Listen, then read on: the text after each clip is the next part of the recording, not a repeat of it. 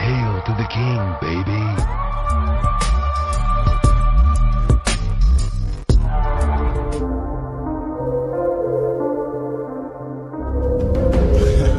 You ain't scared.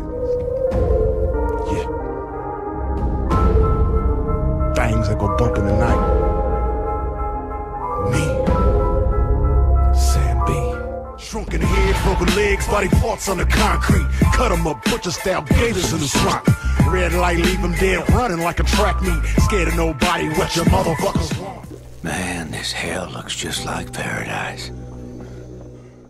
Welcome everyone. Today we're going to be starting off with Dead Island as part of my series that I'm going to be doing on all the Dead Island games and Dying Light games. So let's go ahead and start talking about Dead Island and why it's my all-time favorite zombie game ever and is the embodiment of everything I ever wanted from a zombie game. I've been a huge fan of zombies since I was a kid watching the Dawn of the Dead remake, which is one of my favorite zombie films, and even the original Night of the Living Dead, which is a fantastic film. And of course, I played plenty of games with zombies before Dead Island, like Left 4 Dead 1 and 2, Dead Rising 2, or even Call of Duty Zombies. I always loved when zombie-like things were inserted in games in unique ways, like the Flood in Halo or the headcrab zombies in Half-Life 2. Dead Island was a game, like everyone else, I heard about from the initial cinematic trailer, and even learned a bit about its troubled history prior to that. It fell off my radar for a while, and after release I rented it in the early days of Redbox and played it on my uncle's PS3. In that moment, I fell in love with a game that would go on to be one of my favorite games ever made. I shared my experience with my siblings and friends and even got them into the game.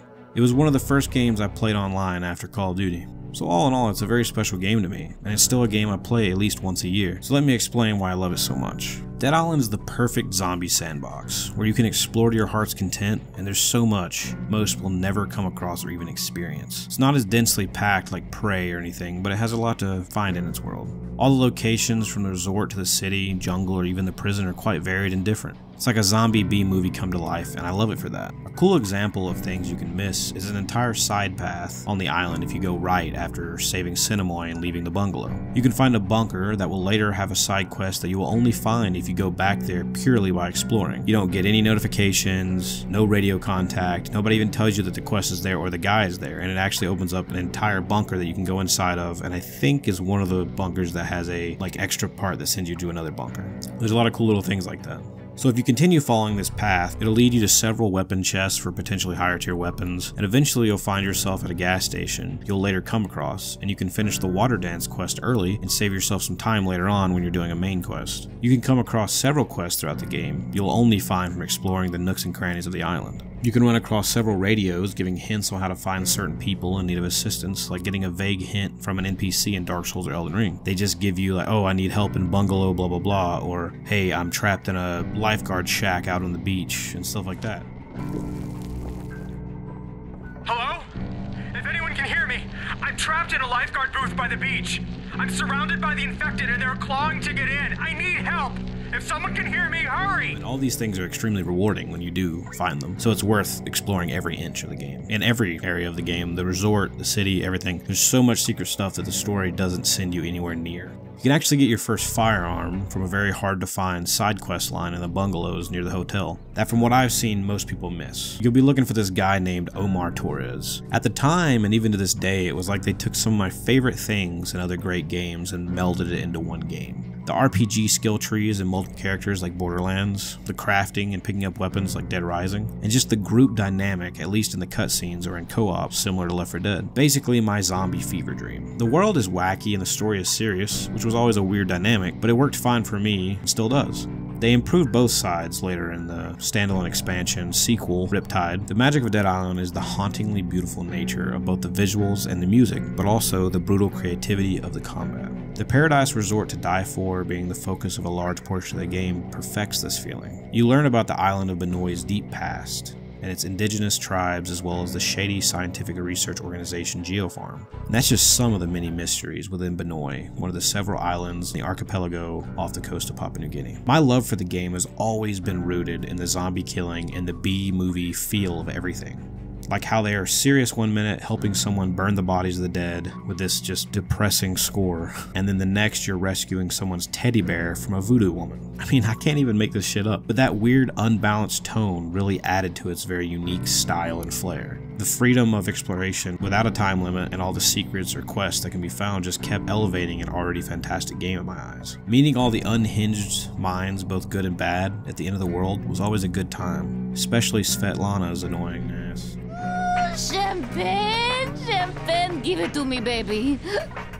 Finding Easter eggs was a blast, especially developer mods that also continue implementing in the Dying Light series. Of course, playing with friends or even randoms made it a truly unique experience. And it's truly an experience to die for. And I've been defending it since 2011. Nothing matches the fun you can find solo or with friends in this game. Exploring the apocalypse and killing zombies left and right. Not many games have melee combat that's as satisfying as Dead Island. And I'd never claim that it's perfect for most, but it's perfect for me and my own personal tastes. It has tons of bugs, but most are not game breaking, and it's a little rough around the edges, but that just adds to the overall charm of the game. It's janky, but in a fun and enjoyable way. I think they call it Euro jank. But some examples of the jank are like zombies' hair disappearing when you cut their head off, which I think only happens in the remastered version, funny enough. Or hitting a broken fence with a car and flying across the map to land safely on the other side, which is actually, funny enough, something that happened to me in an online match years ago on 360 with 3 other randoms. It's a game about survival and a story, but the gameplay, which is the main highlight of the game other than its world of course,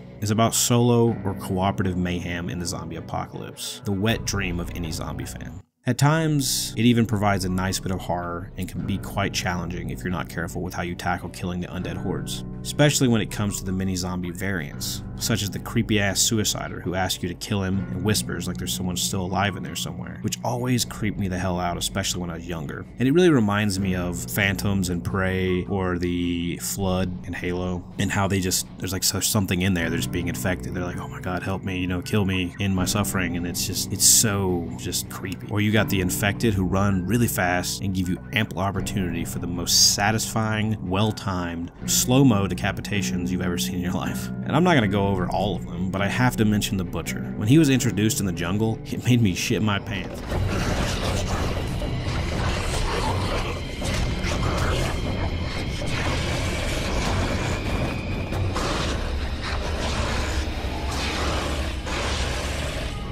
Afterwards, as he was running at me, I felt like this guy. Where the hell did they put that? Because I forgot I had weapons for a second because I was frozen in fear. Then I promptly died, then came back to face him and succeeded. The game is a great zombie slasher full of fun and a dash of horror. It's a paradise to die for, and you will die. But remember to have fun and enjoy yourself. Explore and collect stuff. Fight some zombies and have a blast.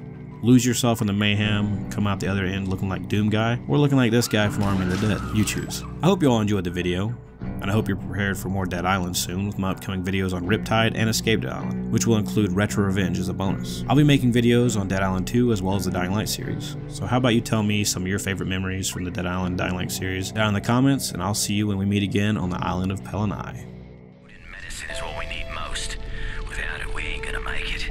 We're counting on you to come through.